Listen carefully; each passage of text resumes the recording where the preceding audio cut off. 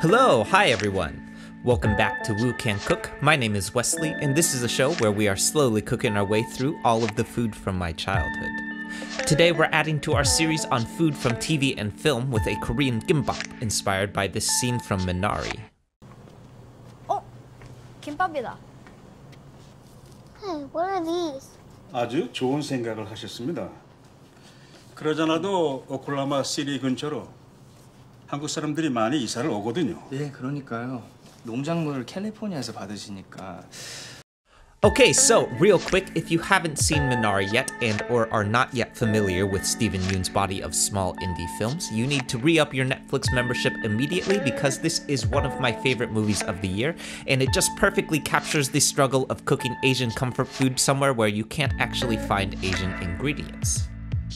For those who are not familiar, a Korean gimbap, or kimbap as it is occasionally pronounced here in the States, is a rice roll that's wrapped in dry nori seaweed with a number of veggies and proteins folded in.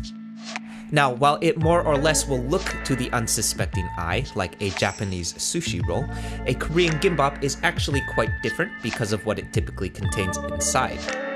While a sushi roll is most typically made with some form of raw fish, a gimbap can contain a wide variety of cooked ingredients. For our version today, I'll be going with a classic combination of carrot, egg, spinach, and my two personal favorite ingredients, some pickled daikon radish, as well as some bulgogi steak, borrowing from our bibimbap recipe a few weeks back. Okay, so let's get into it.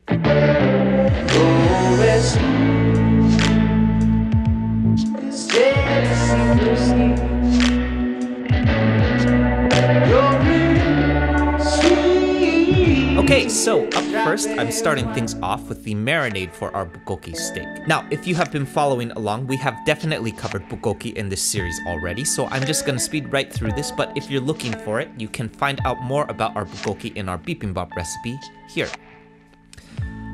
I'm starting things off by crushing and mincing 4 cloves of garlic, followed by fine mincing 1 inch or about a tablespoon of ginger. Then next up is 1/4 of an Asian pear, which I'm peeling, removing its core, and then giving a fine mince and saving the remainder for snacking.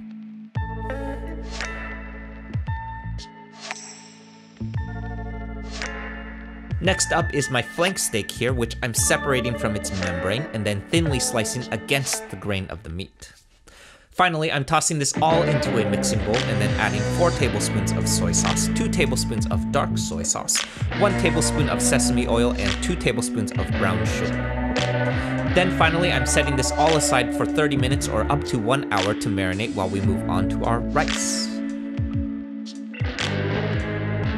Now, I know a lot of folks have been asking for a video on how to make rice, so I thought this would be a great opportunity to touch on this. We're going with 2 cups of jasmine rice here. I'm adding it to a strainer and then giving the rice a thorough rinse and repeating until the water starts to run clear. This took me 3 bowls of water altogether, but if you're not trying to film yourself, you can also just run this under the faucet in the sink too. This is technically an optional step, but it is going to keep our rice from turning clumpy when it finishes cooking. Then next is the oldest hand-me-down trick in the history of all Asian cooking, which I refer to as the knuckle technique.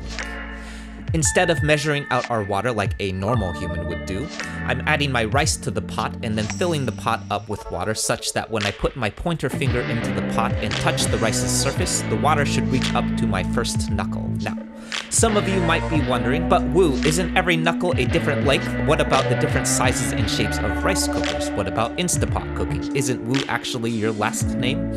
To which I would reply, I have no goddamn clue. I can tell you I've been making rice this way for over 2 decades. My parents have been making rice this way even longer. They learned this from my grandparents, and I would bet that any Asian that you speak to would tell you this exact same trick. It works every time, honestly, even better than when I've measured out the water. I don't know, it's some kind of strange magic. Once our rice is cooked though, I'm adding it to a wide mixing bowl and then seasoning it with a tablespoon of sushi rice vinegar, or in lieu of that, a tablespoon of rice vinegar plus a pinch of sugar and salt. I'm tossing our rice to combine and then setting it aside to cool while we get to our veggies. Okay, so like I mentioned earlier, you can make a gimbap with a wide variety of veggies. Cucumber or kimchi would be a fairly traditional inclusion. Today, however, I'm starting off with some carrots that are peeled and then julienned, followed by some pickled daikon radish, which I'm specifically going with the long version here. You may also find these at markets shorter and or sliced in half, which is not what we're looking for. I'm slicing about half of one of these into thin strips and doing my very best to cut a straight line here. Next up are my eggs, which I'm combining with about half a teaspoon of cornstarch to keep them from turning rubbery in our aggressive wok heat. I'm adding a third egg here because, I don't know, I like eggs. Then I'm whisking this up to combine and moving on to our spinach. We're going to be blanching our spinach today, so before we head over to the stove, I'm setting up an ice bath here so that we can halt our spinach cook as precisely as possible. Then over on the stove, I'm bringing a pot of water to boil and dropping my spinach in for about 15 seconds until wilted, and then straining and immediately dropping into my ice bath to halt the cooking and prevent any carryover cook. Once that's nice and cooled down, I'm shaking out the water and then seasoning with a tablespoon of sesame oil and a pinch of kosher salt. Back over on the stove, I've got my wok heated up as hot as possible and we're getting ready to sear our bulgogi steak. This is 4 tablespoons of peanut oil to start, and as always, long yao for your non-stick surface. Then I'm adding my steak here a piece at a time, flat side down, and searing undisturbed for 2 minutes before flipping. I'm repeating this with my remaining steak. This took me 2 batches altogether, and by the end of which you should be greeted by some very tasty, crispy looking steak that you'll have to resist the urge to eat immediately. Next, I'm setting that aside and repeating my long yao process here with another 2 tablespoons of peanut oil and giving my carrots a very quick flash cook for about 2 minutes, just long enough to cook off some rawness. Then finally, I'm repeating all of this one more time with my eggs, which I'm adding to the wok and then rotating sort of like an omelet to get as much of that raw egg in contact with the wok surface as possible. Then I'm saying a little prayer, putting way too much faith in the non-stick surface of my wok and giving the eggs a flip. Hopefully you built up your courage a little faster than me and they don't burn like mine did here. It's okay, we'll just flip it over and no one will know. I'm slicing this up into strips and we're ready to make some rolls. So I went back and forth on ways to make these rolls without a sushi mat like this. My best idea was some skewers and plastic wrap, but I honestly think it can't really be done without one of these things though, and they're also like $2 on Amazon, so don't be cheap. I've got my nori sheet here, which we're going to place shiny side down. This is really important or else it's gonna stick to the mat. If you have nori like mine, it may also be perforated to make the rolling a bit easier, so be sure to place that perforation in the same direction as the mat.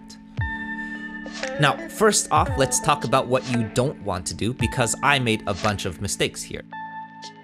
First off, you don't want to use too much rice like this. This is way too much rice. No one likes a gimbap that's more rice than it is steak, so remember that you're rolling this on top of itself and it's gonna compound quite a bit. Then second, you'll also want to be sure to position your ingredients closer to the middle of the roll, not at the bottom, like this. Your instinct is going to tell you to start at the bottom so that you can fit as much stuff in here as possible, because that makes sense.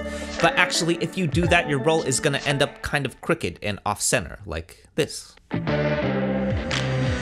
So I'm laying a very thin layer of rice here on my nori sheet and then adding my ingredients about 1 inch above the bottom line of the nori sheet, starting off with my daikon, followed by my eggs, carrots, spinach, and of course the bulgogi steak, leaving a similar 1 inch buffer at the very top as well. Then I'm using my mat to roll this up very carefully and chopping the edges off here for quality control, also it looks better. Then I'm slicing these things up about 1 inch wide per piece and we're ready to eat. Okay, so I'm not gonna pretend like this was an easy dish to make because it was definitely pretty labor intensive, but damn, these were good. The bulgogi steak is packed with flavor and umami and is complemented by the sweet pickled daikon really nicely. The carrots have a nice crispy freshness to it thanks to our very brief wok fry, all rounded out by the fluffy eggs and rice.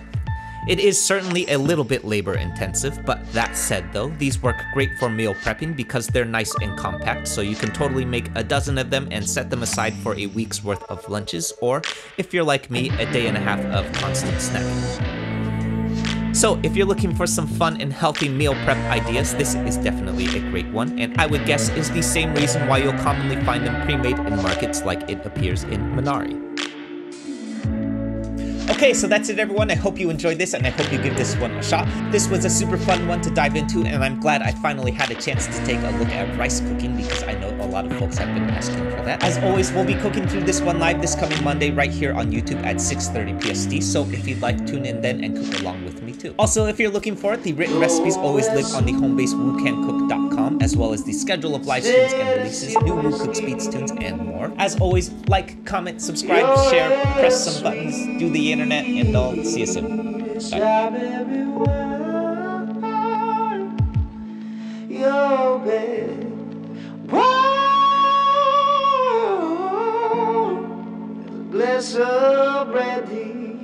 Darling, I'll stay.